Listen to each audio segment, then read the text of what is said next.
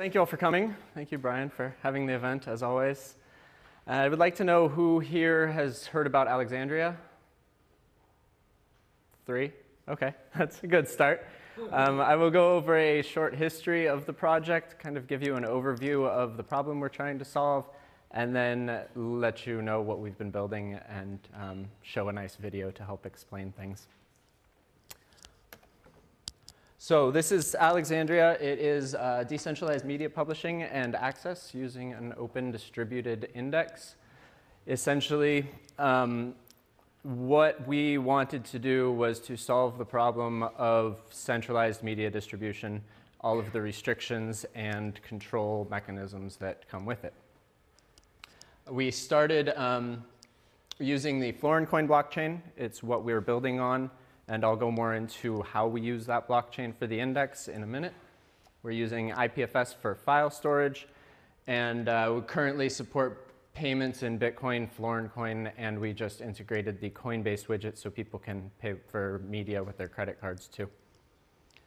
It currently supports audio, video, HTML, images, documents, and 3D printable objects. All of these things can be published to the index and retrieved off of IPFS. Our first public demo was in October 2014 at the Inside Bitcoins conference in Las Vegas. And then we released our first alpha in April 2015. And since then, we've been very busy. And I will explain what we've been doing.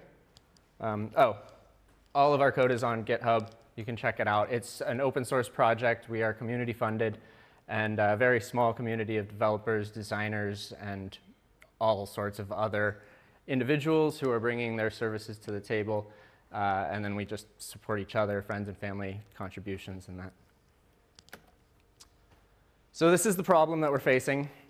We have currently on the web, media distribution is confined to these individual silos, and the organizations that build these systems control the distribution and the payment for any kind of media which they support. They also come with various restrictions based on their server capabilities or just their target audience. YouTube, Vimeo, iTunes, and SoundCloud all have these control mechanisms. Artists are never in control of their actual media content, and they're never really, and users nor artists are in control of the media that they're allowed to consume. So there's censorship, there's filters put on the systems by the central hubs. And now I'll show you a video.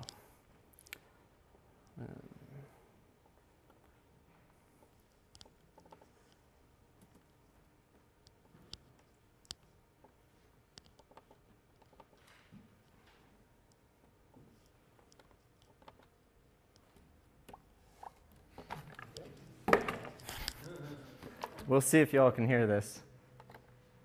And if you're curious to watch it afterwards, it's also in the library. You can browse it at alexandria.io. Click on browse, and you can pull the video up that way. Protocol is a standard for how to use a blockchain and a the Open Index Protocol is a standard for how to use a blockchain and a decentralized.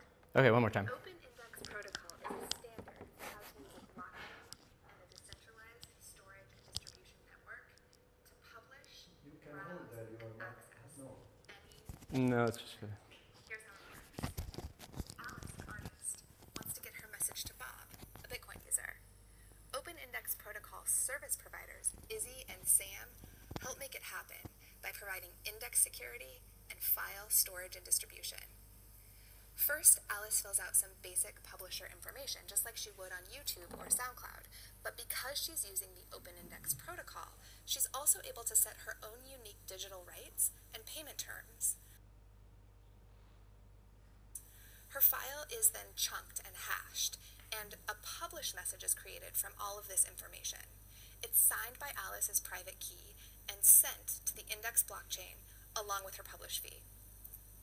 Izzy is part of a network of index blockchain miners that maintain the security of the content index and confirm new publish messages. Izzy wins the block with Alice's published message, so in addition to the basic block reward, he also receives her publish fee. Sam syncs a local copy of the index blockchain, so he'll see when new published messages are added. He sees that Alice's message includes a request for paid storage and distribution, so the file is downloaded from Alice, and when cryptographic proof is sent that Sam is storing and distributing it, he gets paid for his work. Bob is browsing a front-end application that displays the contents of the Open Index protocol. He's a big fan of Alice, so he's excited when he sees she's published new content.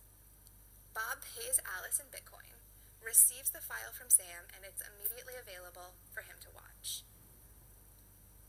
Because every component of the Open Index protocol is fully decentralized, Izzy and Sam are just two participants in a Hydra-like network of service providers.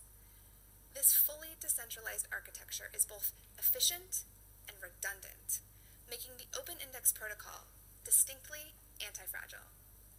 For more information, visit alexandria.io. Okay, so I don't know if any of you could actually hear that, but I'll go through. People in the front could, that's good. I will go through in detail more of what these different characters play and their roles and kind of show you some use cases that we've built. So let's get back to my slides. So the story starts with Alice, who is a publisher and wants to publish something. It could be anything, like I said, images, videos, audio, documents. And what we show in the demo is the front end that Alice or any content creator interacts with when publishing something. And this is completely up to the front end developer. It's really arbitrary.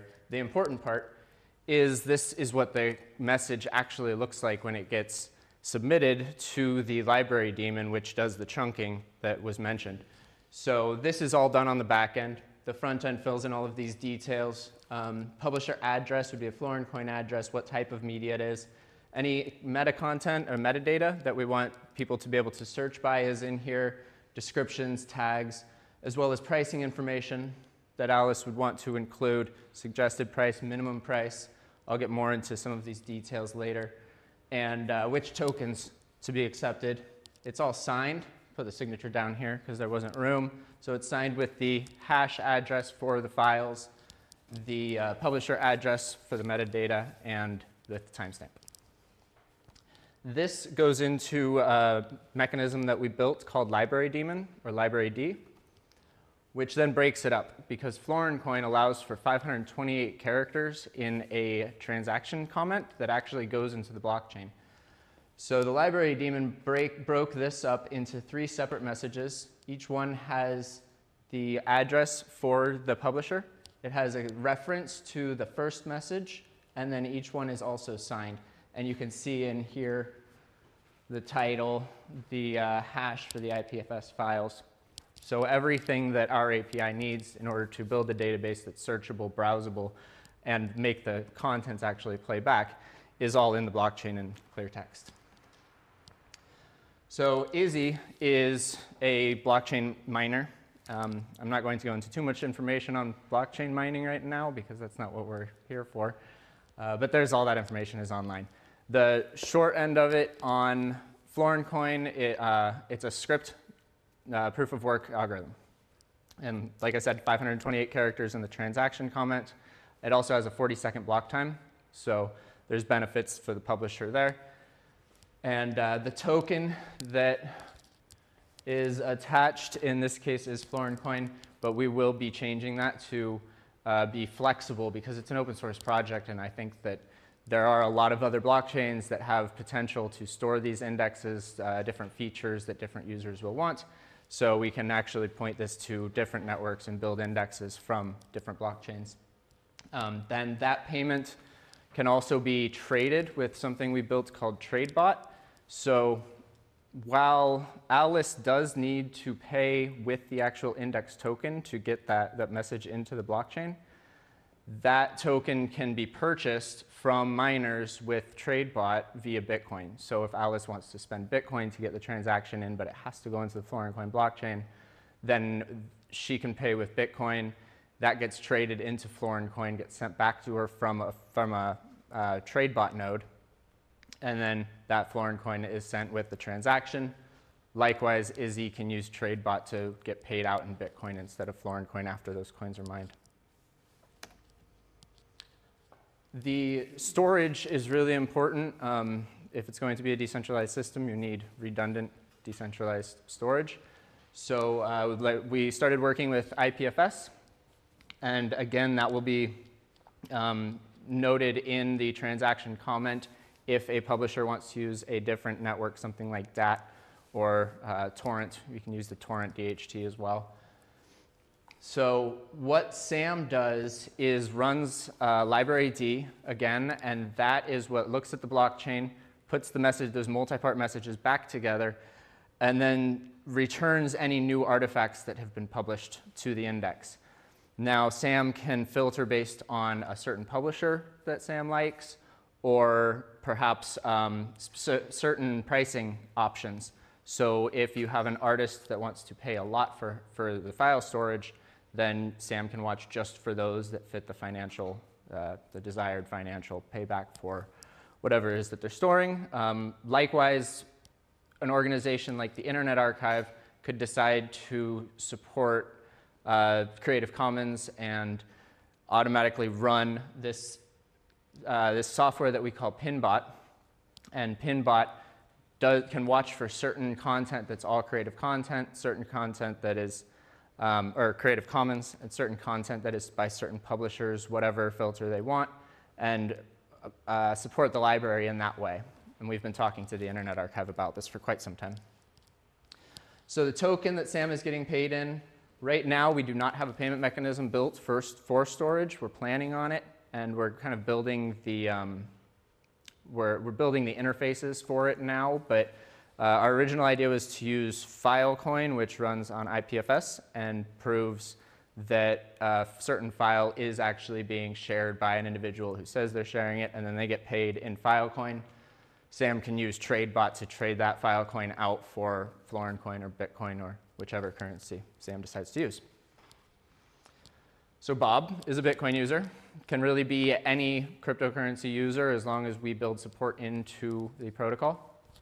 And the front end that Bob experiences can be any, because we really want to see extra front ends come out and develop besides the one that we're just building. And if you check out our website, you can see our demo front end that really just shows off a lot of these user interface features.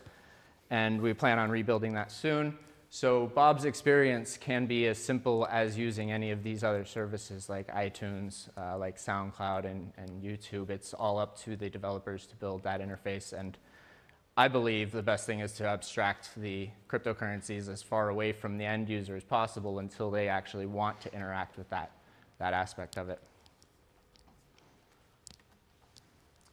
So back to Alice for 1 second, because I want to point out that you probably can't see this on the video, but there's file hosting service, which can be turned on. These are all opt-in features for content creators. So if the content creator wants to pay for extra file hosting, and that would go to SAM, that user, then an option can be set here for how much, and that would be either a percentage of each sale or a flat rate. And then we have a promotions option. There's bounties for people, and that would be individuals who share Alice's content on decentralized social media, like Steemit or like Decent or Akasha, or even centralized sites like Medium. So this would be another percentage on sales, where if someone writes a review of Alice's work, posts the embedded video into their Medium blog, then a portion of the sales from that site would go back to the person who shared it. Same is true for front-end developers and designers who build their own front ends.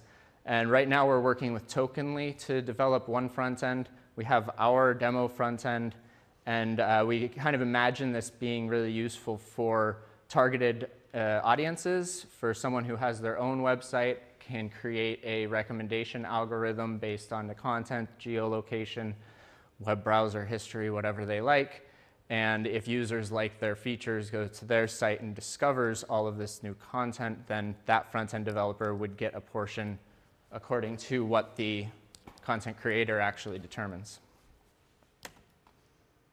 So that is the Open Index Protocol. That's what we've been working on since our alpha released in April 2015. And the next steps for what we'll be doing now that we have this background stuff built is building a piece of software we call Librarian, which allows users to turn on, off and on all of the different network features that they want. So you can easily spin up an IPFS daemon, the Florin coin wallet, Bitcoin wallet, all of these things. So as a user, you have power over how much decentralization you want, and if you value centralization for certain points, you can do that through the client using the Librarian. And this can also be launched on a web server, and along with our front-end code, you can operate a full node of Florin coin of IPFS along with gateways all on your web server and essentially run a decentralized node with central gateway access for whatever website you want, including WordPress blogs and things like that. Yeah, so that's what we've done. This is me. You can GitHub, Copernicus Mowgli, Twitter, and YouTube, AgiLeak. Thank you.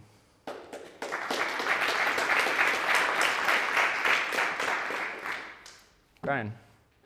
You mentioned that you guys were looking at using Filecoin and now not anymore. Can you explain why? It hasn't really come to fruition yet. That's really the only reason that we have switched is Filecoin just hasn't happened yet. When we switched to IPFS, originally we were using BitTorrent. We were using the mainline DHT for all of our file storage. And right before we released our alpha, we discovered IPFS, switched over immediately, and started building for that because it was so much more powerful and it served the content that we needed better. And then at that point, we were thinking Filecoin, Protocol Labs was working on it quite a bit, and then they kind of put it on the back burner, switched to other things, and it was my understanding they were looking for an implementation, for a use case for it, and I believe just recently they've been talking about using Ethereum and launching it there. So yeah, we're open to whatever though, and we're constantly looking for different solutions to this. As with everything that we're doing, it's all open source, and we're very aware that all of these different projects are happening, so we want to be able to support the end users as well as the developers of all of these different things. What about Florin coin? Why that? Florin coin, well, we started working on this back in 2014 when we were in the Ethereum Skype chats, actually, and the Ethereum website had a countdown on it, and that was it. So we wanted something that we could start working on, something that we could actually start integrating and building, because this index was kind of where we were building it to, growing towards, and the bigger pieces of the protocol being how does the miner integrate with the storage, and how do the two different types of end users interact with this. So yeah, so we wanted to start working on that right away. We wanted to start solving some of these problems. Florin coin was already live, which got us away from any of the ICO questions. We didn't want there to be a pre-mine of any kind that we were working on. So we went with Florin coin, 40-second block times, 528 characters for the transaction messages. It just fit what we wanted. And it's still cheap, so we can build on it. So it's Florin coin, you're running on the main chain, and basically, presumably that's what keeps it alive at this point. Yeah. Yeah, at this point, Florin coin is what's keeping it alive. And we've just been testing mostly, so I think about a quarter of the artifacts, there's 422 last time I checked, things that have been published. I think about 100 of them are mine. I put all the videos that I make and everything on there just to kind of test it, make sure it's working and things. We have been asked very frequently why we're not using Ethereum, and like I said, it wasn't ready when we wanted it. And now I think that it might be too expensive for some of the processing and things like that. And keeping it as simple, I'm a big fan of dumb contracts, so this seems to be kind of working for us for now at least. Do you expect any limitation concerning the number of artists or users you can handle? Well, blockchains have scalability problems, definitely. There's no denying that. And putting this much metadata into a blockchain, it could potentially aggravate that and make it quite a bit worse. So one thing that we're exploring is taking the giant JSON object and putting it through a compression algorithm to get it down to a blob that can easily and by anyone be decrypted and loaded into the database. And we'll provide the tool to do that. It'll be part of Library D, which you can just run pointed at the blockchain, and it will pull all of that content and make the local database. All of these applications actually run off of the local database that's built from the blockchain. They don't actually just hit the blockchain every time they want information. So there's the daemon in the background syncs it, builds the database, and then provides the APIs for searching, browsing, and playback. So you mentioned that SAM hosts the file. Can the file be split? Does SAM have to host the entire file, or can it store just some chunks? That will come down to a question about the payment mechanism that we use. So SAM right now will need to, for the file to be accessible, as far as IPFS goes, you take all of the files that you want to add to this artifact. It can be, for example, an album, and you have 10 music tracks on there, plus a picture for the cover art, plus a PDF of some art that you would normally put into a CD, but we don't have those anymore. So all of those files go into a folder. The hash of that folder is what's put into the blockchain.